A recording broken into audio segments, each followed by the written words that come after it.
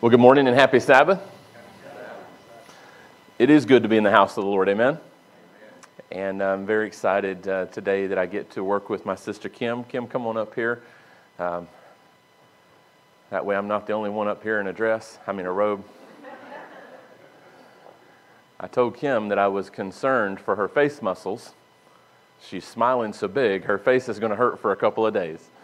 But that's a good reason to be smiling, amen? And I want to just, as I've gotten to know the Johnson family and company over these last 4 weeks, they're a sweet group of people. If you've not taken the opportunity to make their acquaintance, to make friends, wonderful group of people. And I've been very just impressed that our young adults have also been inviting friends. And Morgan, it's been a blessing to get to know you. And I kept saying the Johnson clan, and she's a Troxler, so I had to learn the last name. I had to make sure I didn't leave Morgan out of that. But as I've spoken with Kim, and Pastor Evan and I met with her and went through the process of preparation for baptism, Kim was baptized years ago. She's been a follower of Jesus years and years of her life. And some might ask, well, why be rebaptized? Was her first baptism not good enough? Absolutely, that's not what we're saying. But what we find is that God's Word progressively reveals truth to us. Have you seen that present in your own life? How many times have you looked at a particular passage of Scripture and you didn't quite understand all of it? You come back a few years later and you're like, there's something new there for me. Well, we have those what I would call kind of micro-discoveries in the journey of our Christian walk, but there are some times that it's more than a micro-discovery. Right? It's earth-shattering. It's life-transforming truth. And we find an example in Acts chapter 19 where a group of disciples came to Paul and he asked them, well, do you have the Holy Spirit? And they looked at him kind of confused and they said, we've not so even as much heard that there is a Holy Spirit. So Paul's like, well, what were you baptized into? And what he was asking is what truth have you embraced? Right? You heard some sort of truth that the Holy Spirit used to convict your heart and you made a decision for baptism. What was that body of truth that you embraced? Well, we embraced John's baptism. So then we find that Paul taught them about the life-changing truth of the Holy Spirit, and then he rebaptized them. And he didn't do that to wash away John's baptism. He baptized them again to baptize them into that significant truth that was added to their life. And so that's what we're doing today, right? Years ago when Jesus came into Kim's heart, she's been living that truth, but she's also found some significant new truths. Is that fair to say? And so today we have a little baptismal certificate that I always like to think of these as a spiritual birth certificate. And I have mine very near and dear to my heart. I keep it in my little fire safe. And my spiritual birthday was March 13th of 1992. It's when I did exactly what you're doing today. I stood up and I accepted that significant truth of Jesus into my life, and I too was baptized. And so today we have some baptismal vows. Well, what's a vow? Well, a vow is a promise, right? This is what we're saying by God's grace and the power of the Holy Spirit. I want to live my life according to certain principles. So I'm going to go over these principles. Kim has had the opportunity to see these. We met on Thursday evening to make sure she understood what we teach as the Adventist Church. So Kim, as I go over these baptismal vows, if you could just affirm your acceptance of these vows, you can say amen, hallelujah, whatever suits you, okay? So first and foremost today, we're saying that I believe there is one God, Father, Son, and Holy Spirit, a unity of three co-eternal persons. Kim, is that your belief today? Praise the Lord. And friends, if it's your belief, you can say amen as well, okay? We can say it together as a body and affirm the faith that we have. We're also saying, I accept the death of Jesus Christ on Calvary as the atoning sacrifice for my sins and believe that through faith in His shed blood, I am saved from sin and its penalty. Kim, is that your belief today? How about you, friends? Praise the Lord. Number 3, because we've accepted Jesus, now notice how a disciple lives.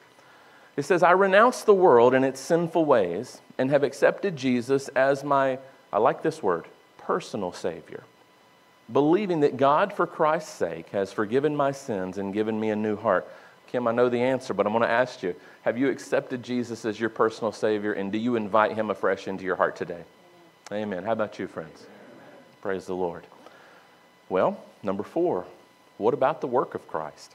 I accept by faith the righteousness of Christ. He's my intercessor in the heavenly sanctuary. And I accept his promise of transforming grace and power to live a loving, Christ-centered life in my home and before the world. This is discipleship in action. And Kim, is that your belief and desire today? Yes. Amen. How about you, friends? And me as well. Number 5. This is so important. I believe that the Bible is God's inspired word. If more of the world would embrace God's word as his inspired word. Amen? But Kim is saying today, we are saying that I believe the Bible is God's inspired word. It's the only rule of faith and practice for the Christian. And I covenant, I promise to spend time regularly in prayer and Bible study. Is this your belief and commitment today? Amen. Praise the Lord. How about you, friends? So if we're going to accept God's word, we have to accept what's in his word. Notice how this is building. Number 6 says, I accept the 10 Commandments as a transcript of the character of God and a revelation of his will.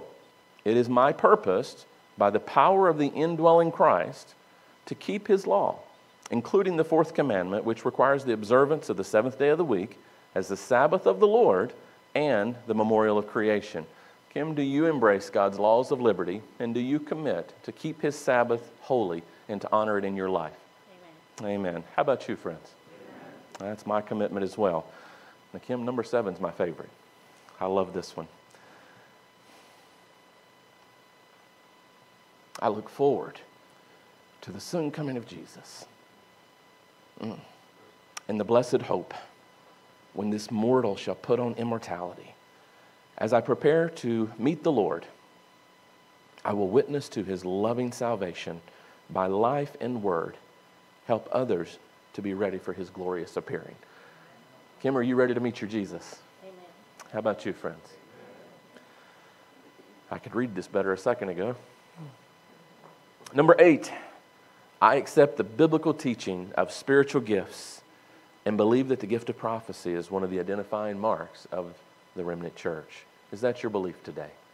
Yes. Amen. How about you, friends? Amen. Me as well. Number 9, I believe in church organization. I love how the Bible tells us God is not the author of chaos or confusion, don't you? He's an orderly God. So today, Kim is saying, I believe in church organization, and it's my purpose to support the church by my tithes and offerings and by my personal effort and influence. Is this your belief and commitment today? Yes. Praise the Lord. How about you, friends? Number 10, this one's a little long, so hang in there with me. I believe that my body is the temple of the Holy Spirit and will honor God by caring for it, avoiding the use of that which is harmful, abstaining from all unclean foods, from the use, manufacture, or sale of alcoholic beverages, the use, manufacture, or sale of tobacco in any of its forms for human consumption, and from the misuse of or trafficking in narcotics or other drugs. It's a mouthful, but essentially we're saying, because our body is the temple of the Holy Spirit, by God's grace, will you strive to keep all the garbage out of your body? Yes. Amen. How about you, friends? Sounds like a good plan if it's the temple of the Holy Spirit. Number 11 says, I know and understand the fundamental Bible principles as taught by the Seventh-day Adventist Church. And Kim is saying that I purpose, by the grace of God, to fulfill his will by ordering my life in harmony with these principles. Is that your belief and commitment today? Yes. Amen. How about you, friends? Number 12, I think I know the answer to this one, but I'm going to ask you anyway. It says, I accept the New Testament teaching of baptism by immersion and desire to be so baptized as a public expression of faith in Christ and his forgiveness of my sins. Kim, would you like to be baptized today? Yes. I thought that might be the answer. Praise the Lord. And number 13, this is our last one. It says, I accept and believe that the Seventh-day Adventist Church is the remnant church of Bible prophecy. And I love this last part. This inclusive language is so beautiful, and it's directly from Scripture. It says that people of every nation, race, and language are invited and accepted into its fellowship, and I desire to be a member of this local congregation of the World Church. Kim, is that your belief, and would you like to be welcomed into full fellowship of the Pittsboro Seventh-day Adventist Church? Amen. So friends, you have heard Kim express her public profession of faith in Jesus Christ and his teachings. She has said, I want to be a disciple, and I would like to be officially affiliated with the Pittsboro Seventh-day Adventist Church. I would ask for a motion from the floor that contingent upon her baptism, that we welcome Kim into the full fellowship. They never let me finish. The full fellowship of the Pittsboro Seventh-day Adventist Church. I have a motion. I have 14 seconds. All in favor say amen. Amen. Any opposed, talk to me after church. Well, Miss Kim, I'd like to invite you to make your way back as the ladies play a little music as we get prepared. So I've already made some remarks about Kim, but one of the things that has just struck me so much is just the genuine happiness that you see coming out of her heart. And I believe when we choose to follow Jesus, when we choose to give him everything, that natural joy should flow out of us. What do you say? Why? Because as the Holy Spirit is working, we're told in the Bible very clearly that there will be fruits of the Spirit. And one of those fruits is joy and love. Kim, I'm so happy to see that joy and love coming out of your heart. Thank you for sharing your family and friends with us today. We are so very blessed. I wonder if there's anybody here today that knows Kim and would like to stand and say, I'm here today specifically to support Kim. I'd like to see you stand just now. What do you think of that? Isn't that beautiful? Thank you. You may be seated. So Kim, because you love the Lord Jesus Christ with all of your heart, because you want to follow him now and forevermore, you want to walk with Jesus and be his disciple, it is truly my honor and privilege as a minister of the gospel to now baptize you in the name of the Father, the Son, and the Holy Spirit. Amen.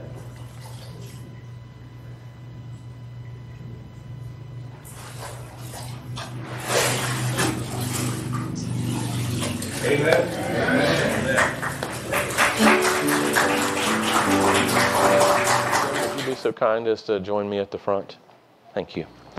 Elders, Pastor, if you also join me at the front. And Miss Kim, I'm going to have you come right around here, stand in the middle. Pastor, I want you to come up nice and close. And Pastor's going to have this yellow mic.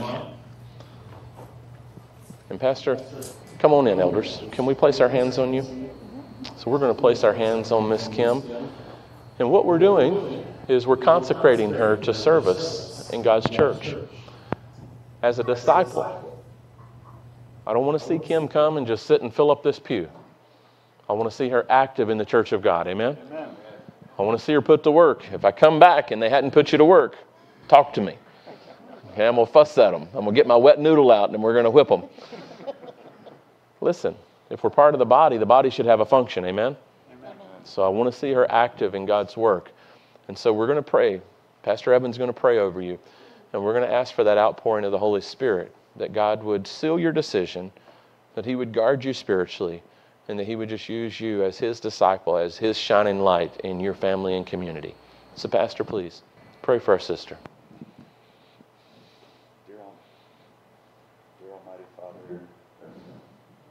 Dear Almighty Father in heaven, this is a great and special day here in the Pittsboro Church, and we honor and glorify you for the great work that you've done in Kim's life through the years, and especially highlighted today. Amen. May her commitment to you be solidified, strengthened. May it grow even deeper than it already is. Amen. May this day be etched in her memory as something that she can look back on with great fondness and joy, and that the church as a whole can remember the commitment we made to Kim also to support her, Amen. To love her, and encourage her in her work for Christ. Amen. Please send the Holy Spirit, Lord. Send Kim a double portion of your Spirit, that she may receive a multitude of gifts. May you multiply her current gifts, and give us strength as a church to be there to encourage those gifts, Lord. Yes, Father. Pour out your Spirit upon everybody here, Lord, that we can all work as a unified body. That's right. To move forward your work on this earth. In Jesus' name, amen. And Father, we continue to pray now as I lift up these cards. Father, I've not looked at them, so I don't know who has made a decision. But Father, the decisions that have been made, we're asking that you would seal those decisions in the heart and mind of each person. As Father, as we celebrate Kim, we're never going to be satisfied until we can reach one more. And when we reach one more, we're not going to rest because we need to reach one more. And Father, we just want to continue that pattern of going out into our communities, our workplaces, our homes, our family gatherings, in the grocery store, wherever we may find ourselves, living for Christ as His disciples. So Lord, as those decisions have been made and indicated on these cards today, we ask that you would seal those decisions. And Lord, we thank you, we praise you, and may you be glorified in our lives. We ask this in Jesus' name. Amen. God bless you, sis. Let me give you your spiritual birth certificate, and then there's some folks that want to hug you. And as I finish up the service today, I'd like for you to stand with me at the door. And friends, I want you to come by. I don't care if you shake my hand or not, but I want you to come by and give her a hug. Amen? So meet us at the door at the end. We are going to close out our service with a song. So give some hugs.